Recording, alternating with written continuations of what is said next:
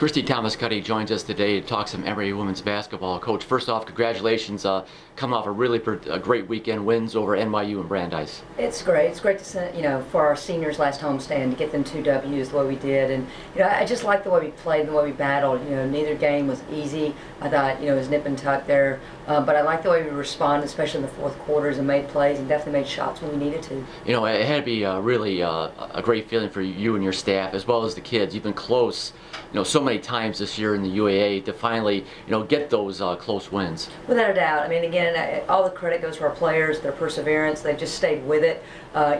People are talking about practices and this and that. I'm like, we really haven't had a bad practice throughout the UAA season. We just haven't made those plays when we needed to, and that's what was so remarkable about this last weekend. When there was never any doubt amongst any of our players or staff, we made those key plays. And it was really, as you mentioned, really a team effort. To maybe gave you a pair of really solid outings, and you just got a lot of clutch plays from various players in those games. I like the way our team played. I thought different players made big plays. What I was really pleased with maybe is it was in all 3 facets. It was defense, it was rebounding, and it was scoring. I thought Michelle made some big baskets. I thought on Sunday, especially Fran and Shelly made some really big threes. Eileen's still steady at the point guard for us. And obviously KJ's pressure on their guards. It's really helped us.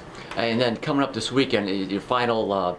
Start the final 3 games of the year, all on the road this weekend at Carnegie and Case Western. It never gets any easier.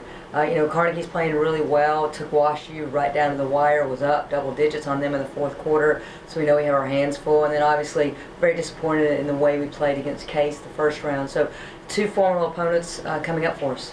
All right, Coach. Well, thanks very much for your time. I'll let you get back to work, and we'll see you next week.